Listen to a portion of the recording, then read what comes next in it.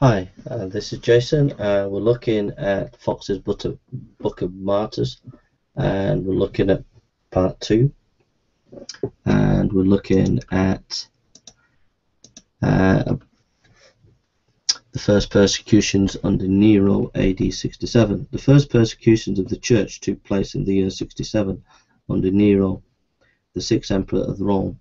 This monarch reigned for the space of 5 years with tolerable credit to himself, but then gave way to the greatest extravagancy of temper and to the most atrocious barbarities.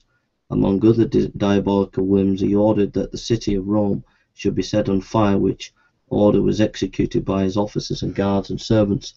While the imperial city was in flames, he went up to the tower of Martians, played upon the harp, sung the song of the burning of Troy, and openly declared that he reached the ruin of all things before his death. Beside the noble pile called the Circus, many other palaces and houses were consumed. Several thousand perished in the flames, were smothered in the smoke, or buried beneath the ruins. The dreadful conflagration continued 9 days, when Nero, finding that his conduct was greatly blamed, and severe odium cast upon him, determined to lay the whole upon the Christians at once, to execute himself and have an opportunity of gluttoning his sight with new cruelties. This was the occasion of the first persecution. The barbarities exercised on the Christians were such as even exercised in the commiseration of the Romans themselves. Nero even refined upon cruelty, and contrived all manner of punishments for the Christians that the most internal imagination could design. In particular, he had some sewed up in the skins of wild beasts, and then worried by dogs till they expired, and others dressed in shirts made stiff with wax fixed axle tresses, and set on fire in his garden in order to illuminate them. Persecution was general throughout the whole Roman Empire, but it rather increased than diminished the spirit of Christianity. The course of St. Paul and St. Peter were martyred. The Emperor Domitian, who was naturally the second persecution under Domitian in AD 81. The Emperor Domitian, who was naturally inclined to cruelty, first slew his brother and then raised the second persecution against the Christians. In his rage he put to death some of the Roman senators, some through malice, and others to confiscate their estate. He then commanded all the lineage of David to be put to death. Among the numerous martyrs that suffered during this persecution was Simon, Bishop of Jerusalem,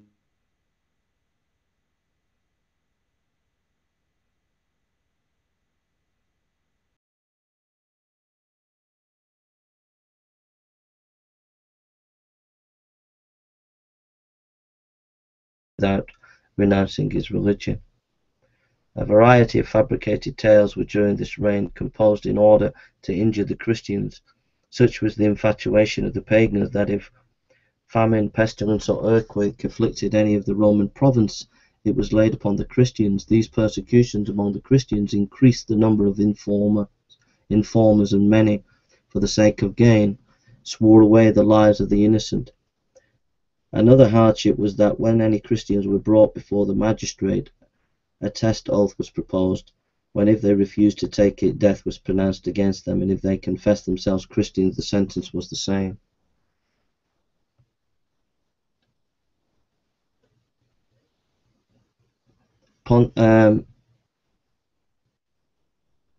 Nicodemus, a benevolent Christian of some distinction, suffered at Rome during the rage of Domitian persecution. Protasius and Gervius were martyred at Milan. Timothy was the celebrated disciple of St. Paul and Bishop of Ephesus, where he zealously governed the church till AD 97.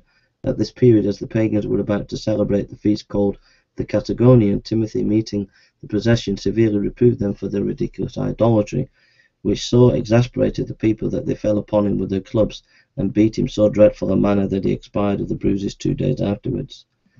The persecution under Trajan,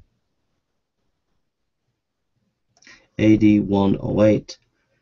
Nerva, succeeding Domitian, gave a respite to the sufferings of the Christians, but reigning only 13 months, his successor Trajan, in the 10th year of his reign, AD 108, began the third persecution against the Christians.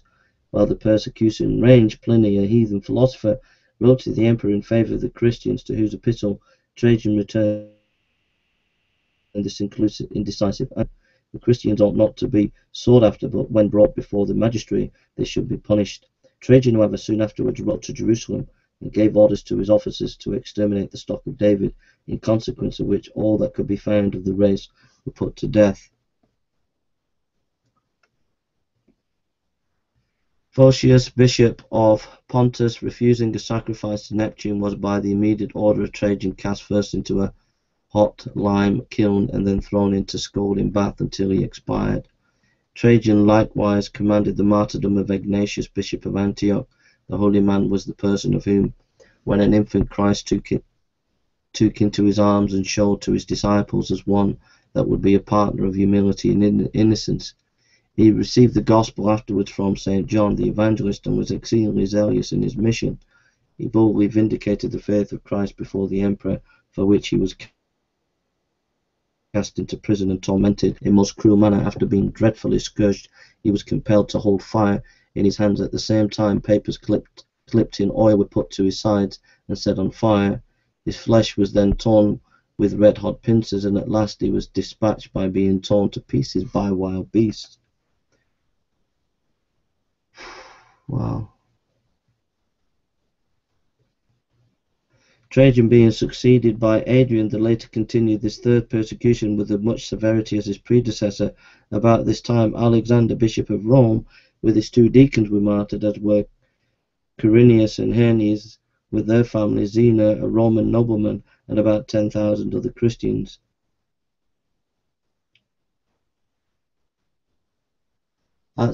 At the martyrdom of Faustines and Jovinus, brothers citizens of Basinica, their torments were so many, their patience so great, that Coleserus, a pagan, beholding them, was struck with admiration, and exclaimed in a kind of ecstasy, "Great is the God of the Christians," for which he was offended and suffered a similar fate. Many other similar cruelties and rigours were exercised against the Christians until Quadratus, bishop of Athens, made a learned apology in their favour before the emperor, who happened to be there, and Astrides, a philosopher of the same city, wrote an elegant epistle which caused Adrian to relax his severities and relent in their favour.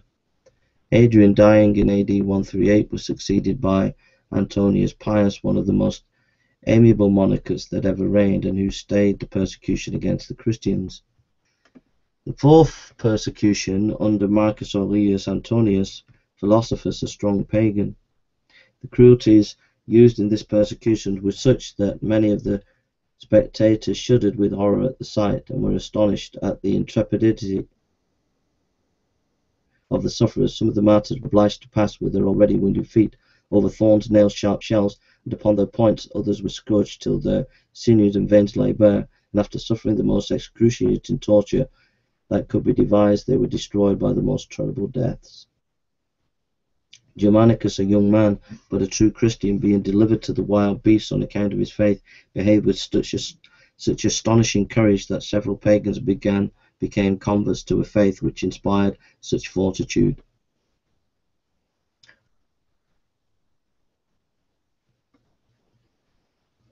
Polycarp, the venerable bishop of Samaria, hearing that persecutors were seeking after him, escaped, but he was discovered by a child. After feasting the guards who apprehended him, he desired an hour in prayer, which being allowed, he prayed with fervency that his guards repented that they had been instrumental in taking him. He was, however, carried before the proconsul and burnt in the marketplace. 12 other Christians who had been intimate with Polycarp were soon after martyred. The circumstances attending the execution of this venerable old man, as they were of no common nature, so it would be injurious to the credit of our professed history of martyrdom to pass over them in silence. It was observed by the spectators that after finishing his prayer at the stake, to which he was only tied but not nailed as usual, as he assured them he should attain immovable, the flames on the kindling the faggots and encircled his body in like an arch without touching him, and the executioner, on seeing this, was ordered to pierce him with a sword, when so great a quantity of blood flowed out, extinguished the fire. but his body, at the instigation of the enemies of the gospel, especially Jews, was ordered to be consumed in the pile, and the request of his friends who wished to give it to Christians rejected. They nevertheless collected his bones and as much of his remains as possible, and caused them to be decently interned. Metrodorus, a minister who persecuted boldly Pianius, who made some excellent apologies for the Christian faith, were likewise burnt.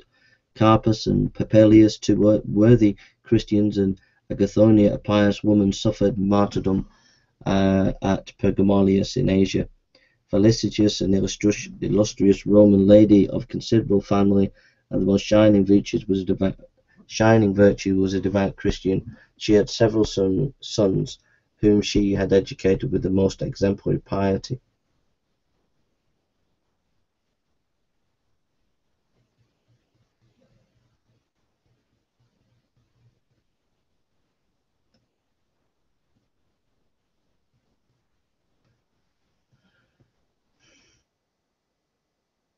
I just lost my place, I'm just trying to find it. The principal of these martyrs were Vettius Agathus, a young man, Plandina, a Christian lady of weak constitution, Sancticus, a deacon of Vina. Red-hot plates of brass were placed upon the tenderest parts of his body. Publius, a weak woman, once an apostate, Attalus, a Pergamus, and Pothius were the venerable bishop of Lyons, who was 90 years of age.